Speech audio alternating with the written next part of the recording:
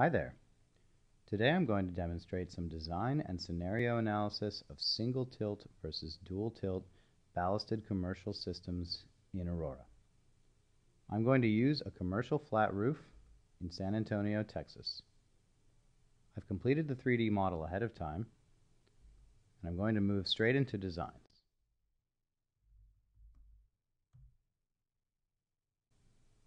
My azimuth arrow from 2D was set to face due south, which is the direction the modules will pitch by default.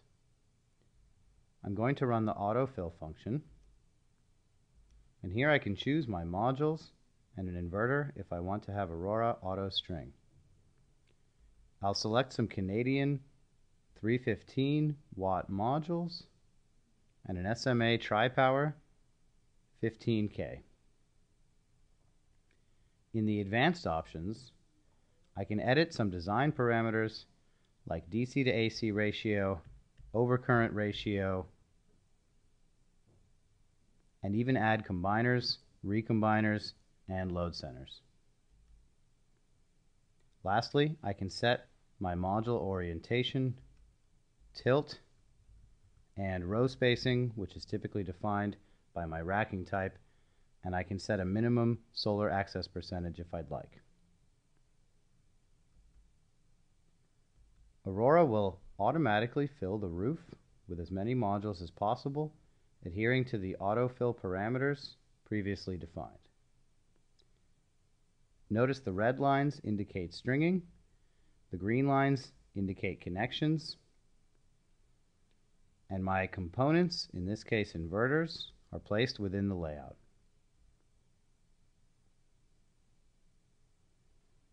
I can make custom edits and changes to all of these components, stringing, and connections as needed.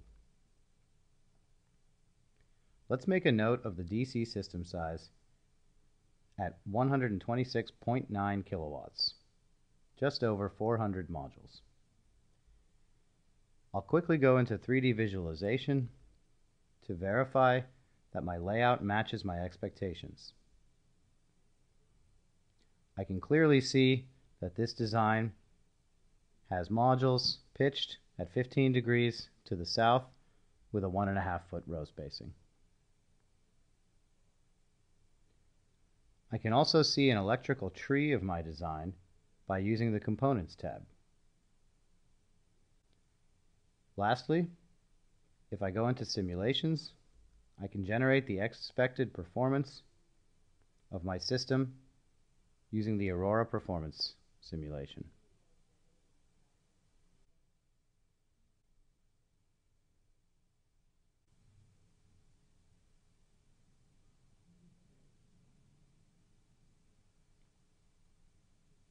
We can see that the system is expected to generate just over 180 megawatt hours in its first year. But let's take note of the kilowatt hours per kilowatt peak value here of 1,432. This is a key comparison metric.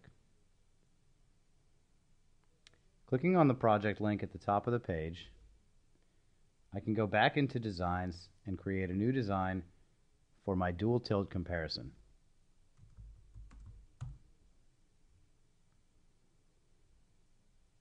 In the design layout mode, to complete a dual tilt or east-west system design, I need to click on the button that says Toggle Grid Azimuths.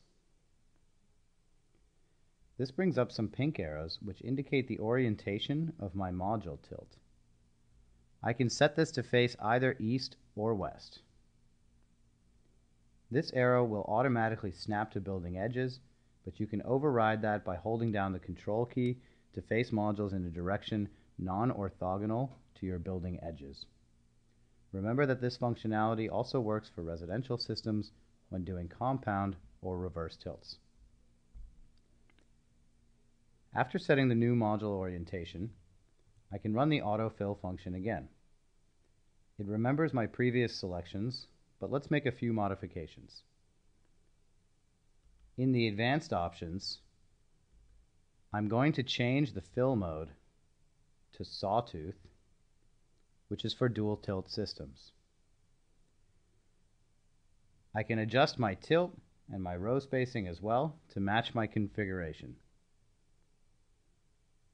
In dual tilt systems, the row spacing can be minimal.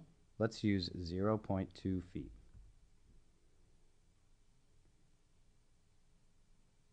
The autofill function will once again fill up the roof based on the parameters which I've just defined, but this time we're going to see a completely different configuration than before. Obviously, we can now fit more modules on the roof, as noted by the larger DC system size at 180.2 kilowatts. Also, notice that the string lines skip a column when stringing because half of the modules face east and the other half face west, and you can't put those on the same string.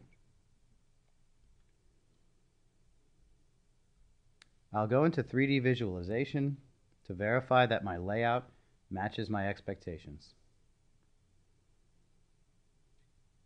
You can nicely see the dual tilt system shown here in 3D, as expected.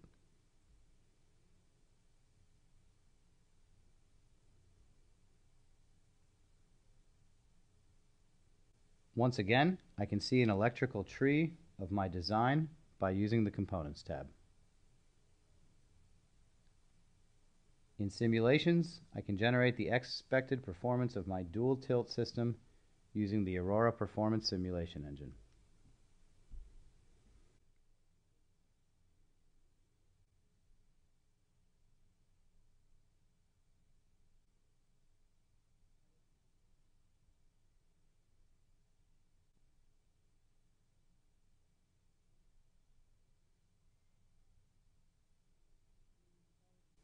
We can see that this system is expected to generate a significantly larger amount of energy in year one, 229 megawatt hours, but a more interesting comparison is the lower 1,272 kilowatt hours per kilowatt peak value. This makes sense. Dual tilt systems can fit more power on the roof, but with a lower production efficiency. You can now use these values to compare financials of these commercial system designs to decide which system is better for your client. The last important analysis point here is inverter clipping. If I go back into my layout, type Control-A to select all, then delete, I'm going to rerun my autofill function. Let's keep the same parameters and increase my DC to AC ratio to something bigger, like 1.5.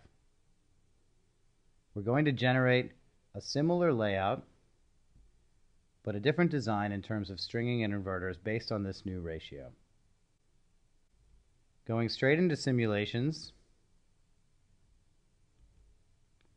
I can now generate a final performance estimate, and we can see if there is any inverter clipping.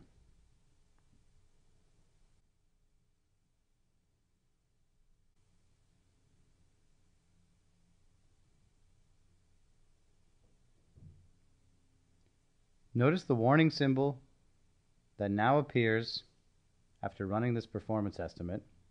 I can see that I have lost 0.4% due to inverter clipping. With this information, a user can make an informed decision to use smaller inverters and save money on the installation without sacrificing performance. Further comparisons could include systems at various latitudes with varying configurations, which can easily be done with just a few clicks in Aurora. This concludes our video for today. Thanks for watching. Remember to email support@aurorasolar.com with any questions. Have a great day.